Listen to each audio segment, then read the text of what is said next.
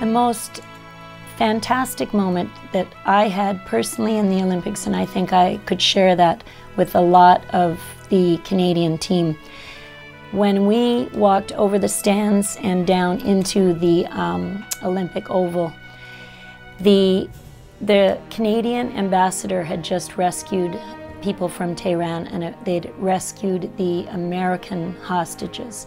So we were obviously alphabetically, when the Canadian team came over that rise and dropped down into the stadium, we do the whole walk, and the place literally erupted.